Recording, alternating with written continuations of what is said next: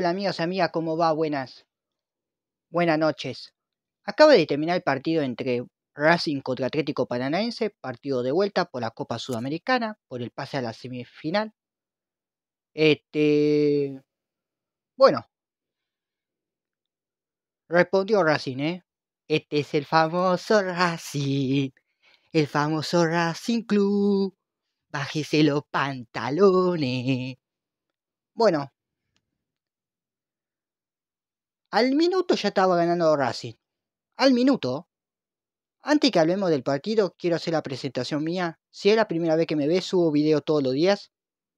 Hablo de Gran Hermano Chile, hablo de fútbol tanto a nivel nacional como internacional. Pruebo productos comestibles. Espero que te guste todo el contenido que haga. Si te vas a suscribir al canal, no olvides ponerme en los comentarios listo. Yo suelo agradecer a la gente que se suscribe al canal para agradecerlo, para hacerlo participar de este grupo que estamos armando. Dicho todo esto, al minuto ya estaba ganando Racing.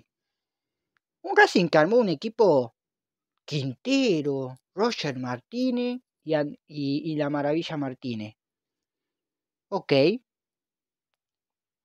90 minutos, es decir, desde arranque va a jugar Roger Martínez.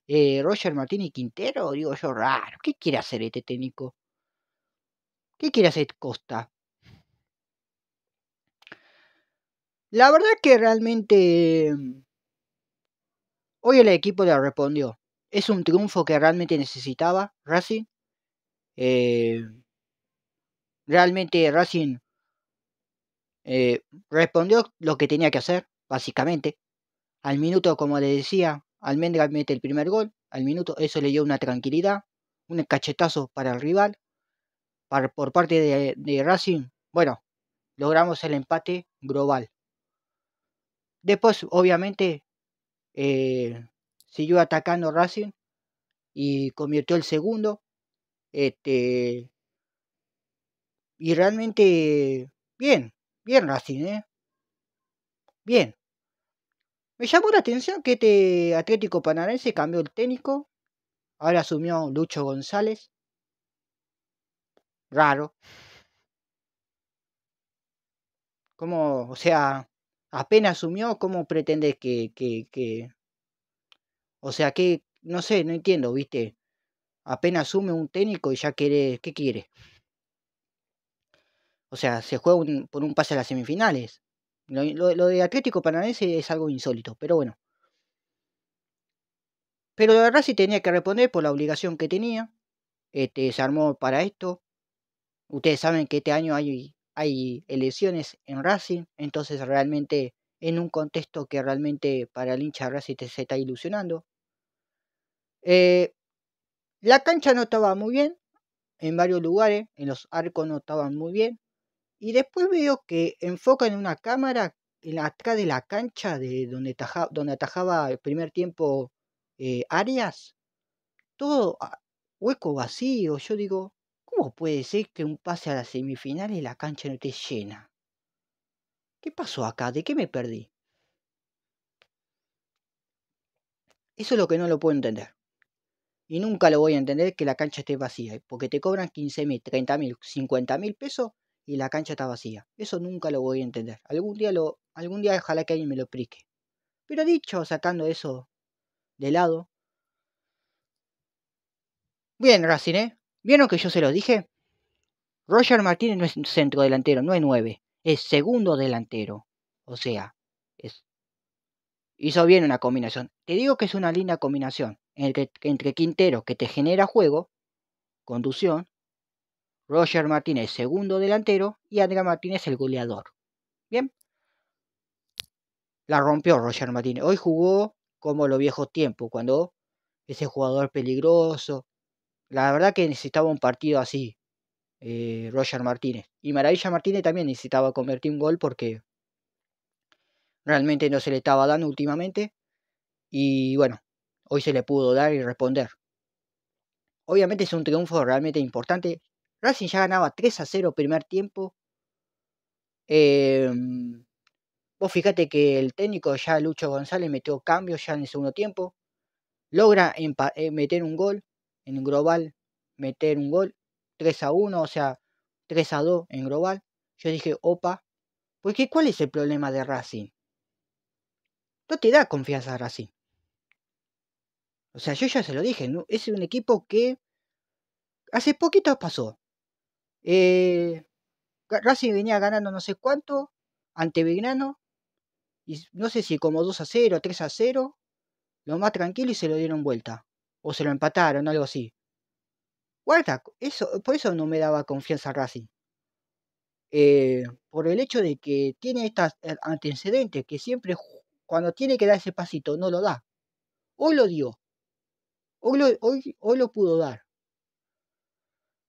Bueno, y Matirena mete el 4-1. Bien, Racing. Cumplite, perfecto. Como se debe. Necesitabas un triunfo así.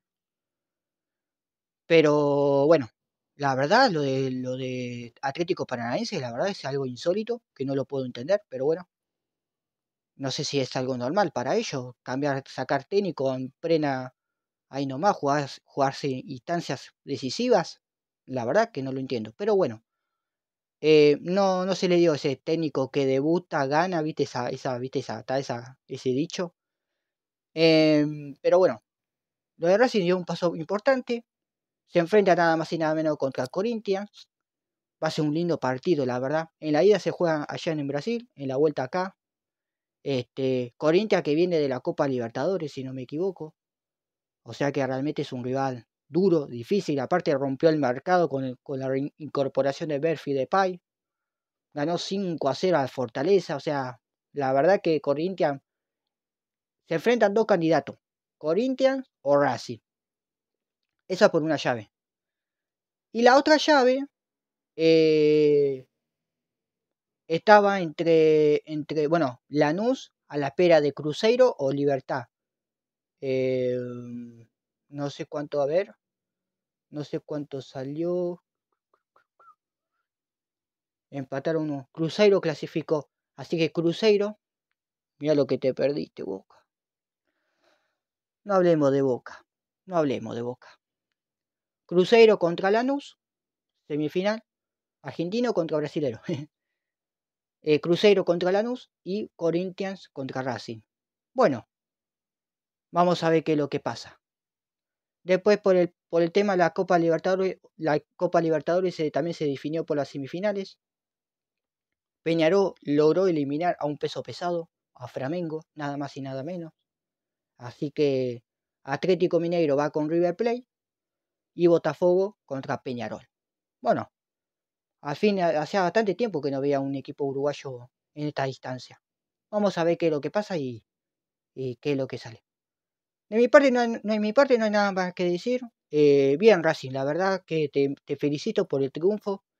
Y bueno, vamos a ver qué es lo que pasa, qué es lo que le sale. Y se viene un partido duro contra Corinthians y va a ser un lindo partido y va a ser ojalá que sea un buen espectáculo. De mi parte no hay nada más que decir. Les mando un abrazo a todos. Gracias por todo, como siempre les digo. Mañana creo que no hay fútbol. Mañana juega Independiente contra Vélez por Copa Argentina. A las 6 de la tarde, si no me equivoco, juegan. Le mando un abrazo a todos. Gracias por todo, como siempre le digo. Nos estaremos bien en algún otro momento. ¿Qué diferencia hay entre Racing e Independiente, mano? Hasta luego.